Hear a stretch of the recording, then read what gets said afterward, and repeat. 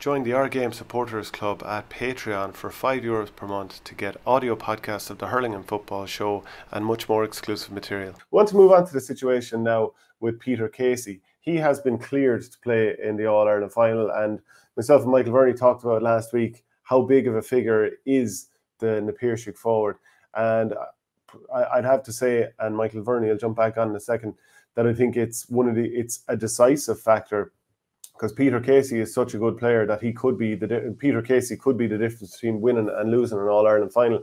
So having him available for this game, I think that removes a massive headache for John Kiley and Paul Kinnerk and the rest of his management team. Because if Peter Casey didn't play, the other options, they're good options, but Pat Ryan is normally used in the last, let's say, 5 minutes of a game going into injury time when defences are a little bit stretched, and he normally does punish them. He hasn't really trusted him to start too often. Barry Murphy hasn't seen championship time, and I can't remember him seeing championship time in the last 3 or 4 seasons. He was off the panel for a while. Cathal O'Neill is very young. Graham Mulcahy's form just isn't quite there. He's obviously been a brilliant player for so many years. So the Peter Casey getting off is huge, Michael.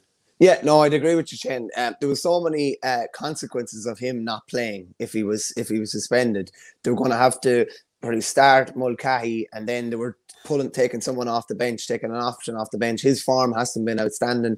Maybe he could have been gone after 45, 50 minutes, and then somebody is in earlier than they're used to been in, and then all of a sudden you have potential problems. Maybe if Diarmaid Burns' injury, his ankle injury, comes back to roost again. So I think it's just a massive option for them that I genuinely, it's a real game changer for me, I have to say. I'm not saying I thought Cork were going to win the game, but I thought, it definitely, balanced things up a lot more. And that's not, people are running away and saying, Casey's, he's not, like maybe we're blowing his, his influence out of proportion. But I just think it's all the consequences that him been missing would have had on the rest of their squad, and the way they set up and when they were going to make potential substitutes. So I definitely think it definitely tips the scales in a little bit further in Limerick's favour, in my view, anyway.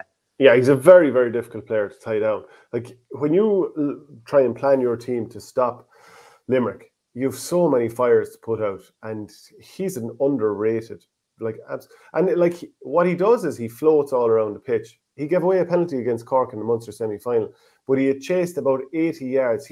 Cork do lovely interplay where they run off the shoulder, and I just think they're developing such a great style of hurling. But Casey had chased 80 yards, and if you watch back that penalty decision when Conor Cahalane is soloing inside the D, Casey has been coming the whole way with the play, and then obviously he takes the man down. But he's so good at just getting around the pitch, getting on the ball. He has lightning reflexes. Doesn't matter what way you throw the ball at him. He'll get a hurley to it, he'll get a hand to it, whatever. And he just puts the opposition under so much pressure because he can turn and beat you. And what do teams and defenders hate? Someone who'll turn and beat you. Players get yellow carded when they mark Peter Casey because he commits them and makes them make stupid tackles. And I'm not saying he induces fouls, but he just puts defenders on the back foot and make them look silly at times. It's fear. Yeah, it's fear that he'll slip you, because he will slip you, no problem, if you overcommit. Also the last day, and like it was just even probably heightened the last day, what people would say he was, relatively quiet from play. Some of his little stick passing through the eye of a needle, which was beautiful. Oh, yeah. For Aaron Gallan, I think it was the one where Gallan put it over the bar, I think. It was, yeah. It was just a lovely pass through the eye of a needle. Now, the one thing I will say is the Cork defenders, stature-wise, particularly O'Donoghue and Niall O'Leary, are the perfect size to match up with him, and that they're going to be really interesting duels, whoever picks him up there. But Tip put a 6'4" Barry Heffernan on him, and to me, I mean, maybe it was weighed up and we're like, this is the best option we have, but something like that, it goes contrary to the point that you're making, which is a guy of similar low centre of gravity, that it makes more sense.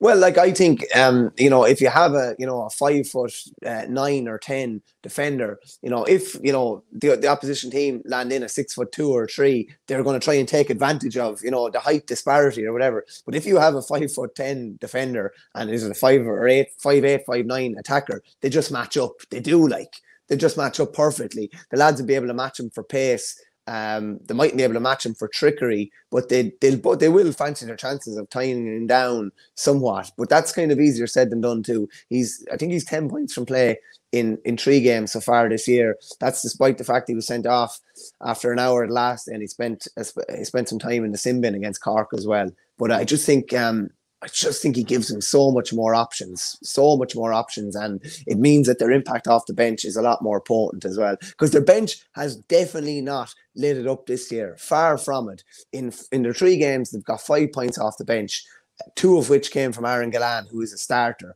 So you could essentially say they've got 3 points off guys who regularly come off the bench. And I think there are parallels with Dublin in that the bench press that they had, that Limerick had with, we'll just say Shane Dowling coming in 18 and Shane Dowling coming in 19. I think he got 1-4 against Cork in the semi-final, a crucial goal in the final. Casey was coming in then. Now all of a sudden Casey's a starter. Dowling's retired. Same with the Dubs. McMenamin, who was coming in, Macaulay was coming in. They're not on the scene anymore. So I definitely think it's an important. If Cork are with them on the hour mark, I think they'll really, really fancy their chances. Yeah, and some people kind of balked at us saying that Cork probably have a better panel. That's what we're talking about. We're not saying that Cork have a better starting 15 per se. I mean, you could have a nice little debate about that. But some of the options off the bench for Cork are brilliant. I mean, Shane Kingston, there's a question in there from one of our commenters. I can't see it just there now at the moment, but asking should Shane Kingston start in the All-Ireland final. We'll get to that a bit more later in the week. But even just the guys that they brought in the last day, Shane Kingston scored 7. Now, he may start the next day. Alan Cadigan, I mean, what a player to be able to bring off the bench. Declan Dalton, who has played a nice bit of senior in the last couple of years, got to an All-Ireland intermediate final with Father O'Neill's. Just a beautiful pair of wrists. Alan Connolly, Shane Barrett, maybe he'll start, maybe he won't. Damien Cahalan came off the bench. Colm Spillane can't get a sniff. Owen Cadigan came off the bench. Yeah, obviously, Colm Spillane has had a lot of injuries. Sean O'Leary-Hayes was able to come in. There's an awful lot of players here, and there's 1 or 2 more that you could make a fair case for these guys starting pretty much every day. Whereas with John Kiley and his Limerick team, I feel like, he has brought players in, and, he gave Philip O'Loughlin a chance there at wing back. I think O'Loughlin stepped in. Paddy O'Loughlin. Paddy. Phil is his brother. He brought Paddy O'Loughlin in and out of the team. I think he stepped away from the panel. And he has tried to give lads opportunities to kind of stake a claim for a place.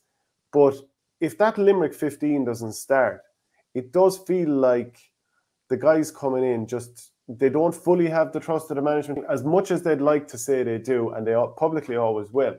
It's pretty clear that they picked the wrong team against Tipperary. And once they brought Gillan and Dan Morrissey, who most people thought should have started anyway, once they came in, that was a big part of the reason that Limerick took over. Join the Our Game Supporters Club at Patreon for €5 per month to get audio podcasts of the Hurling and Football Show and much more exclusive material.